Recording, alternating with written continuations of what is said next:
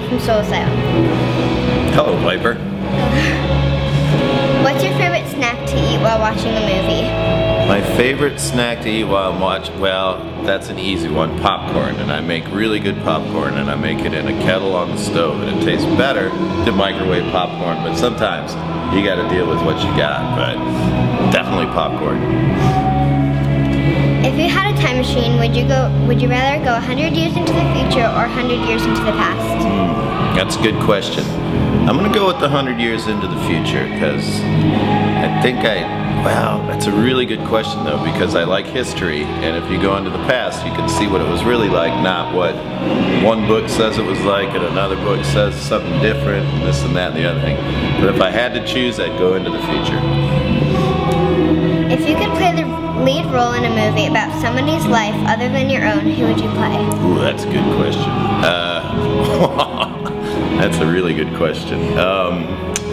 Let me see. I'm gonna go with, this is a hard one.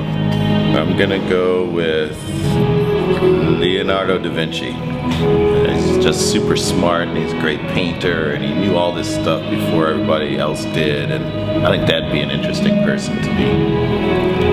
Do you ever daydream during a concert? Do I ever daydream during a concert? Well, sometimes I start thinking about, like, oh, there's that person. I didn't know they were there, so I'll recognize somebody in the crowd. And then I'll start thinking, oh, I wonder how they got here. I wonder if they took a car or a plane. And then I'm like, oh, I'm getting distracted. Is there anything special that you've kept since you were a kid? I save a lot of things. I probably saved my first autograph from J.P. Parisi, who was my favorite hockey player when I was a kid. And now he has a son called Zachary Parisi, who plays for the Minnesota Wild. And I like watching him play because he reminds me of his dad. But I don't know exactly where it is, but I know I still have my J.P. Parisi autograph picture. What food would you not eat even if I offered you $100? If you offered me $100 to eat something,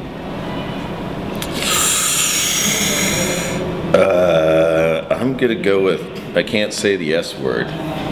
That's supposed to be funny. I know it's terribly inappropriate, but I'm gonna go with baby corn.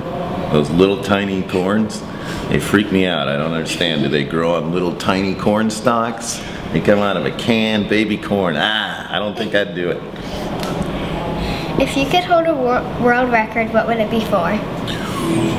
If I could hold a world record, I guess it would probably be selling more records than anybody else. That's a record, that's a double entendre or something. And finally, can you name all the Spice Girls? No, but I will try. There's Sporty Spice, there's Ginger Spice, there's Scary Spice, there's the girl with the red hair. Did I miss her? No, that's Ginger. Of course, that makes sense. Sporty, Ginger. There's Sleepy Spice. There's Snuffy, Grouchy Spice. Saucy Spice. Is Saucy Spice one of them? Spicy Spice. Now I'm thinking of the Seven Dwarfs. There's not a Goofy Spice, is there? Is there a Silver Spicerman? Is there a... Give me a hint. There's 5, right? And I got 3. Pacifier. Baby Spice. Yes. Alright, which one am I missing? Posh. Posh. That's the one that is with Bend 'em Like Beckham. Is that the right? I got that? Alright. Thank you. Thank you very much. That was fun.